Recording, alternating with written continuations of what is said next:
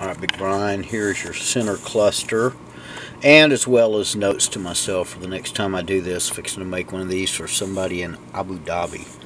And I've just covered up the extra two RGB LEDs, and I put them right where the original should be, which I removed all the LEDs, and I used white plastic electrical tape for good background color, and in this case, so none of our little exposed metal contacts will short out anything on the gauge. So, and then what I did here, if I don't remember in the future, I've just doubled this up and widened it. So one string goes to the power supply, and one string goes to the main cluster, which is over here in a box to my left.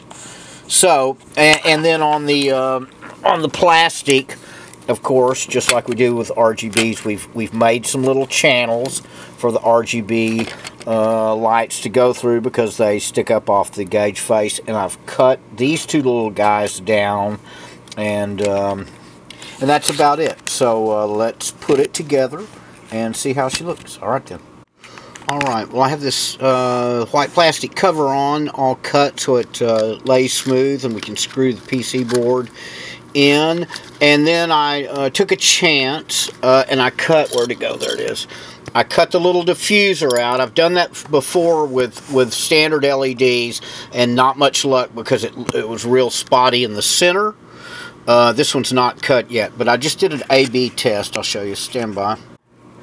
So here's Brian's very nice Black Cat custom gauge faces, and then we'll turn the lights off. I don't know if you'll be able to see with the camera. Oh, you can see the difference. See, this one's much brighter than that one, but it's still smooth. It was kind of a gamble. I was afraid if I cut that out and it was spotty, I'd have to just get another white cover and cut it. But that's going to work out great. So the voltage side we'll cut here in a minute. Let's see if I can operate this thing. I think I've got it upside down. I do. So anyway, on to cutting this side, and then we'll get some needles and we're going to trim them, try to trim them, where they match up well with the Speed Hut gauges. So here we go. All right. Okay, unfortunately, after putting our center cluster in the car, we have no, I repeat, no needle lights. If I turn this off, you can see we've got them on our main cluster, but we don't have them up here on our center cluster, which means, I'm afraid, that means that the two needle lights are in the same circuit. Let's see if we turn them back on. In the same circuit as the gauge background lights. So this LED and that one, which I removed on each of those, they must be in a circuit. Darn it.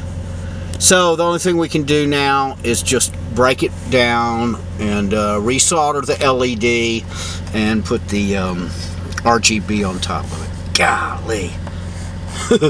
That's a lot of work to get, and when I tried to put it back together, the LCD wouldn't go in. So what I end up doing is taking the screws loose in the back, having the back of it loose, fishing around till I found the holes, sticking it in, holding it, and tightening the back. So yeah, live and learn. Okay.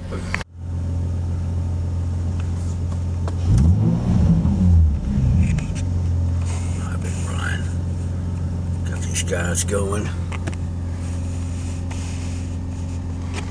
and working together. If I can find that remote, there it is.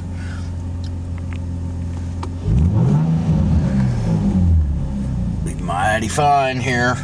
So all I have to do now is cut the needles shorter on the gas and temperature, and put the insides inside your case.